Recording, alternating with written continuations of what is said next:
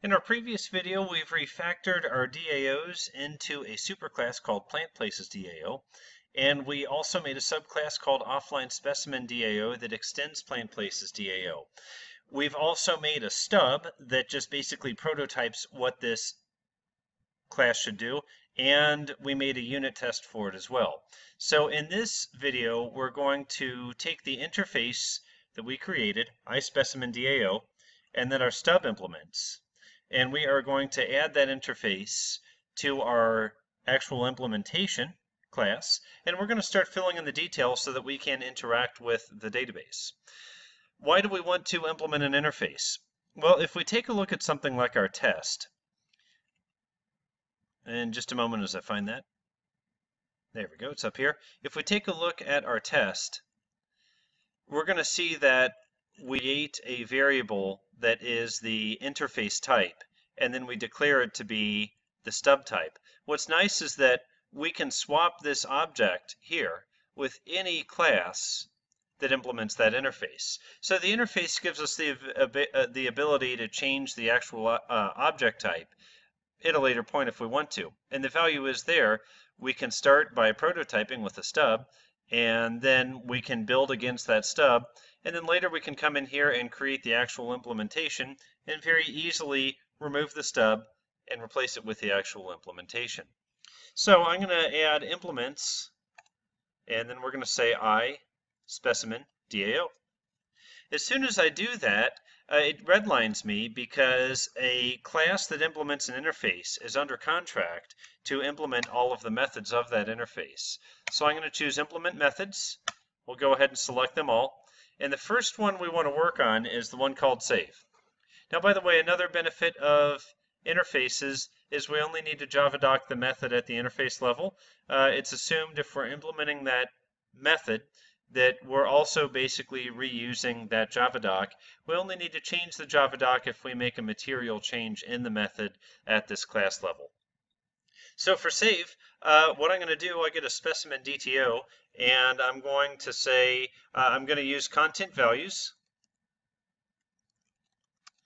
Values equals new content values, and Alt-Enter, and that will import content values. Content values is kind of like a hash map that we're going to use to save things into our database.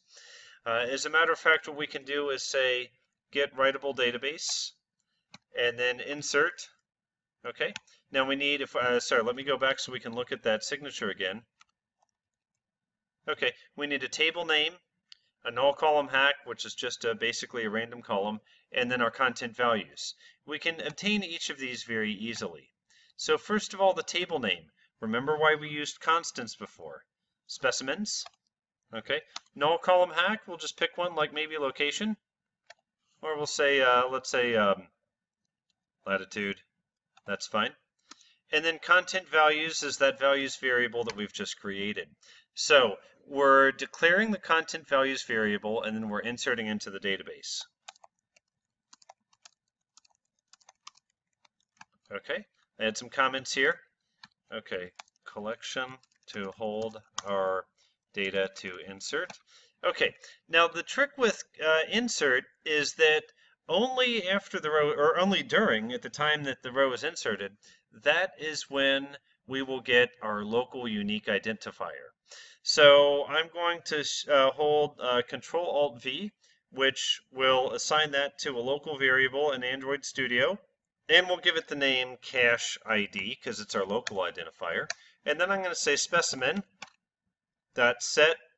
specimen cache ID and pass in that cache ID.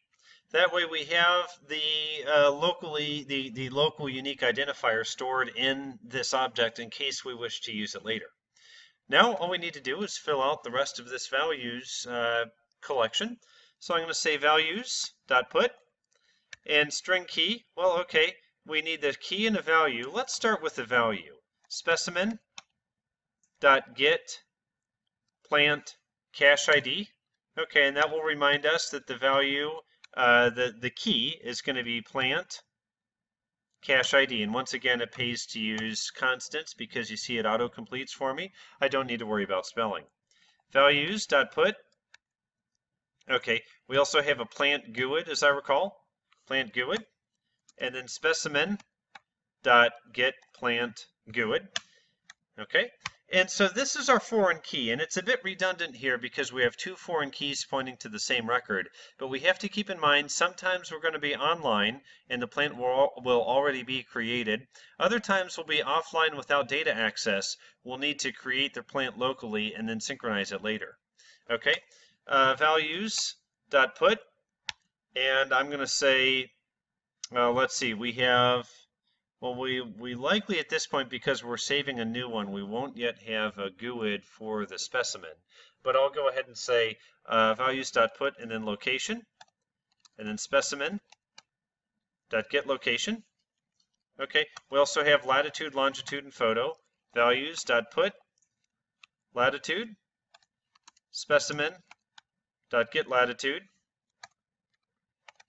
values.put longitude, specimen.get longitude, values.put, and then let's say description, specimen.get description.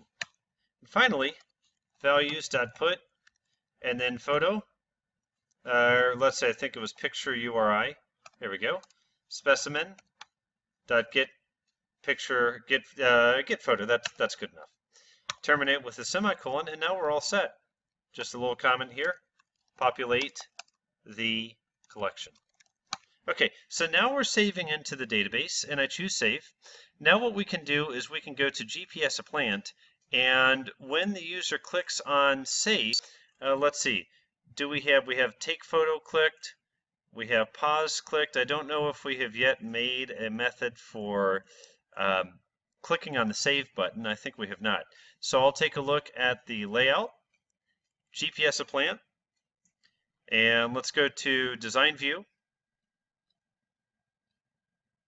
Okay, all right, it's having trouble with that, but no problem. We can figure it out. Let's take a look at our button, and our button is show save. That's not the one we want. Take photo. That's not the one we want. The one we want is save. Button save. Okay, I do not see an on-click attribute down here in BTN save, so I have not made one yet. So we'll go ahead and make one now. Android on-click equals BTN save. Let's say on BTN save clicked.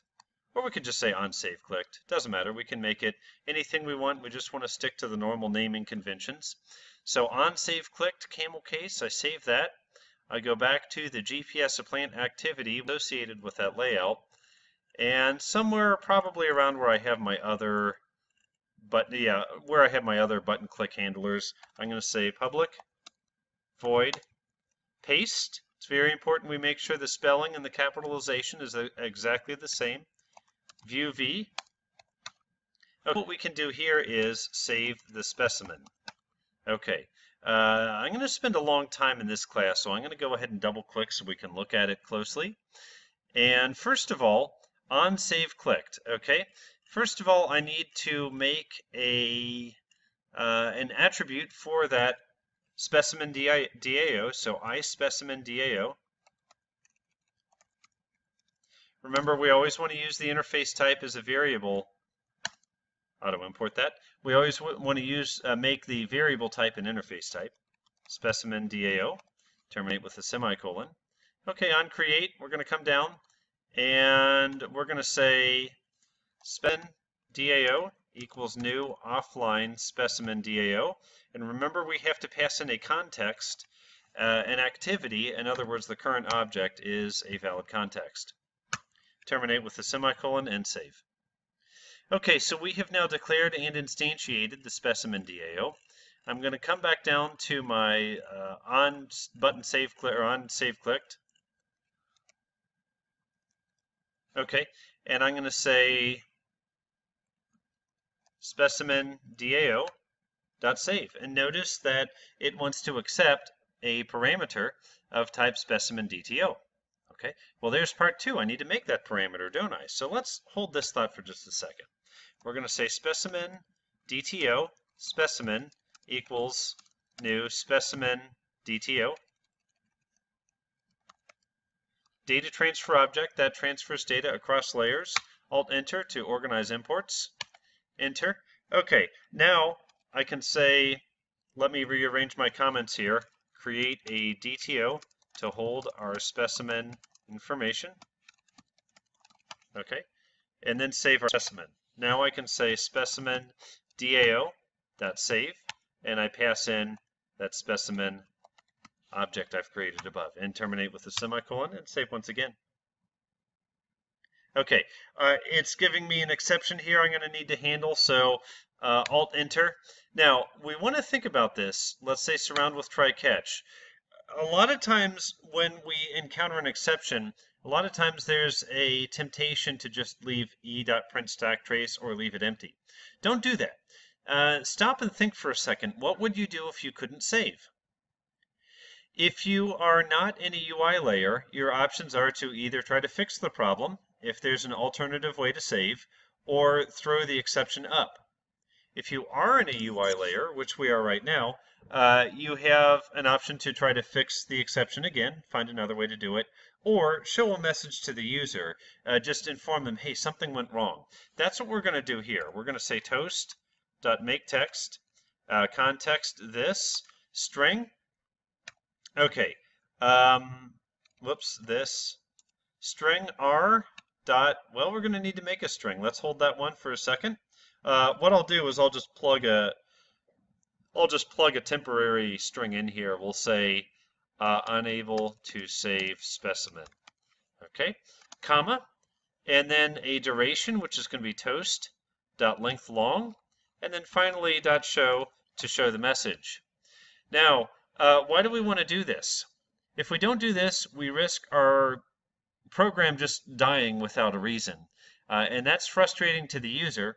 It's also frustrating to us when we don't understand why our program is dying. Now, we don't want to use string literals because we want to be internationalization friendly. So I'm going to copy unable to save specimen to the clipboard. As a matter of fact, one second. Okay, let's see if we can do it straight from here. Don't see any option to do it from here. I know in Eclipse it was easy to just refactor and pop this into strings XML, but I don't see a way to do it here. So I'm going to go to values, strings XML, and I'm going to make a new entry here. String name equals unable to save specimen. Okay, close tag, open tag, it automatically closed with string. Control V, unable to save specimen. So you see now I have this in a separate file that we're going to use for translation if we want to provide a different language translation. And the name is unable to save specimen. I save, I go back to GPS to plant, maximize.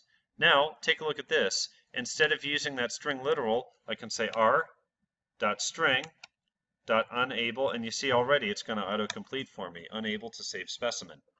And I save. Okay, now what we need to do is populate the specimen with values from the screen. Okay, first let's see what we have. Well, we have a cache ID and a global unique identifier for our plant. Looks like at this point we're not assigning that global unique identifier, but we are assigning the cache ID. Now remember how we do this. Our application, we're going to start typing Magnolia, and as I type it's going to give an autocomplete, and I apologize the contrast isn't very good here, but it's giving me a list of possible options. As soon as I tab off of that plant name field, it records the cache ID of the plant that I selected from that dropdown.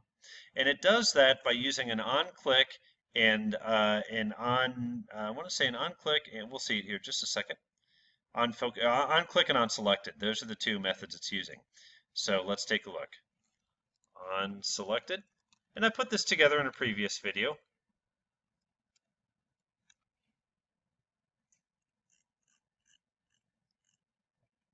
Plant selected. Here we go. On item click and on item selected. Okay, no, we are proper. Okay, just want to verify here. We are properly populating both the cache ID and the GUID, and that is the plant, not the specimen, but the plant cache ID and plant GUID, and that's important because this sets up our foreign key relationship.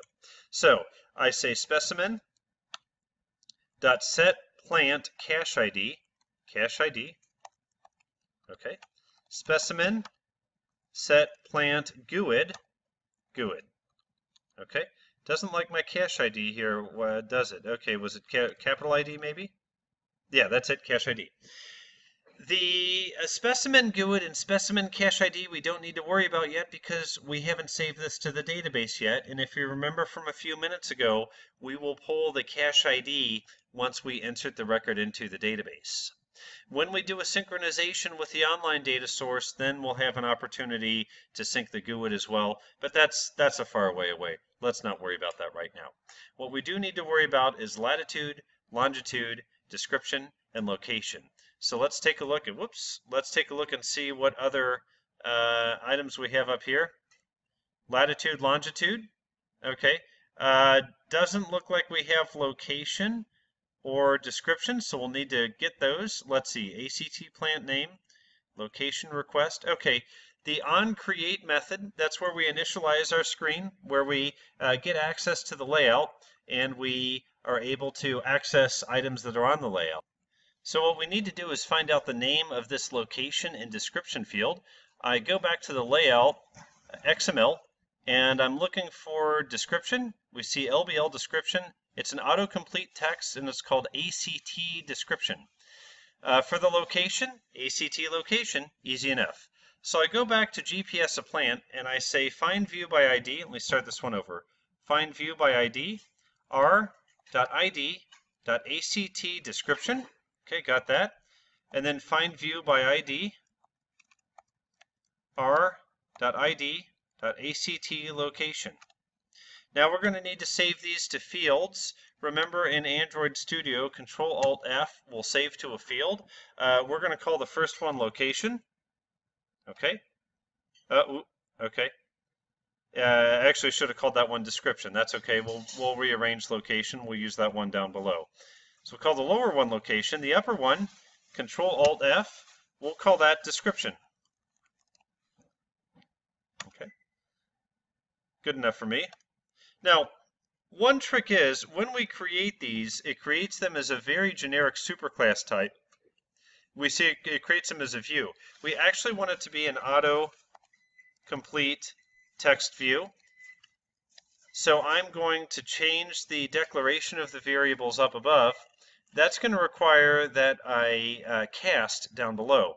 Casting is a little bit tricky, but a simple Alt-Enter and Enter will fix that. It's the easiest way to cast if you're not sure, gosh, what goes in the parentheses.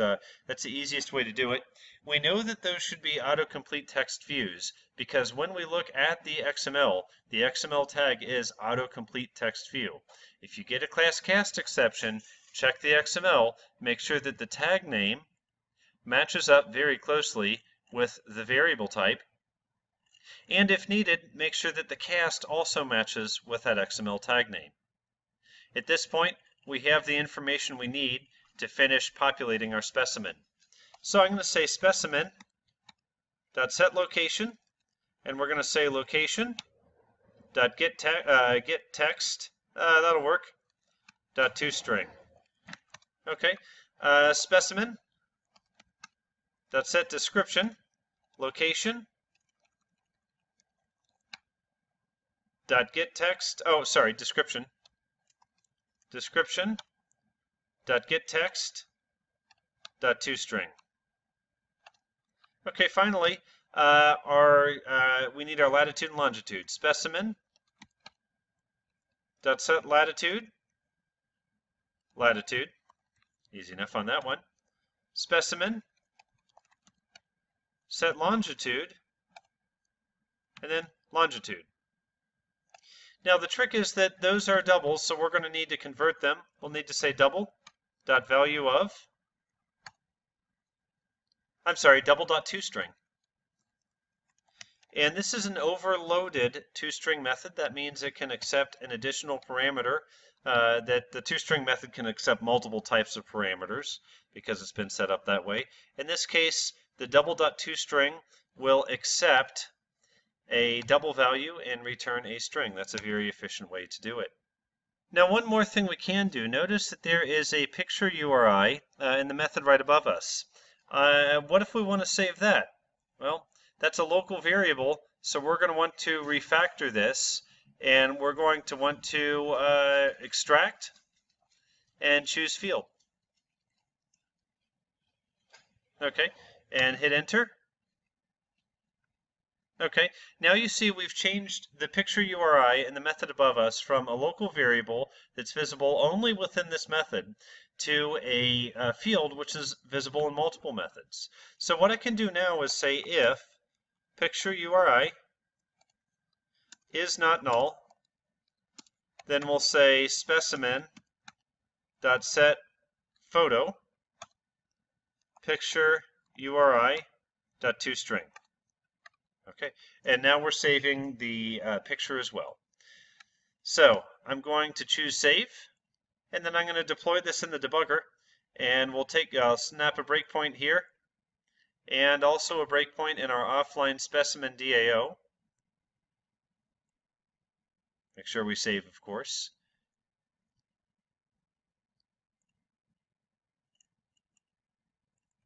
And we'll snap a breakpoint right here on the save. And now we'll debug. It will take just a moment to raise the debugger, so I will pause the video for just a moment.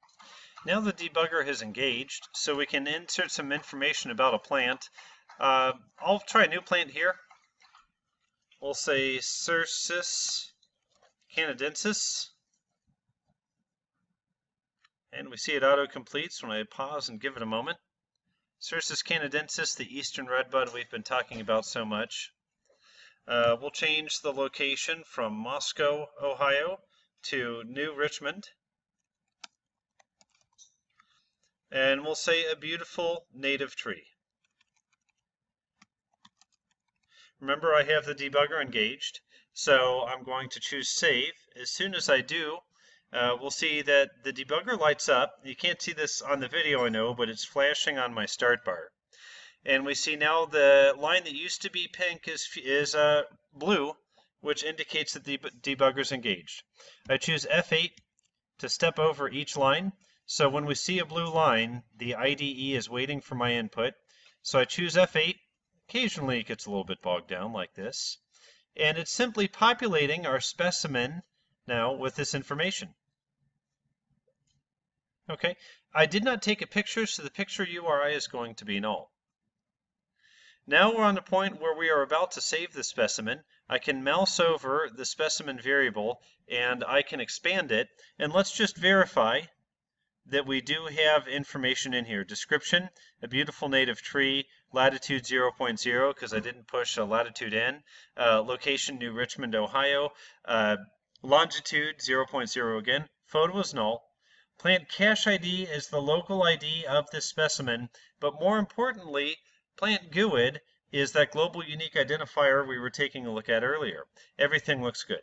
Now, in this case, I don't just want to execute this line, I want to see what happens when I step into this line. So I choose F7, and notice that we're now in the save method that we created earlier. So I F8 as we assemble together this location. And now generally, when I get to the line where we have getWritable_database.insert, as long as I don't get an exception there, we should be in good shape. I choose F8, and we see it does go to the next line, which is good news, and I'm going to choose F9. At this point, it looks very good. I could go ahead and pull the database off and inspect this record if I want, or I can just move on to the next step in our video series, which is where we're going to set up a fragment, and we're going to be able to look at the records that are in the database. So that will be our next video, and I look forward to seeing you then. Thank you.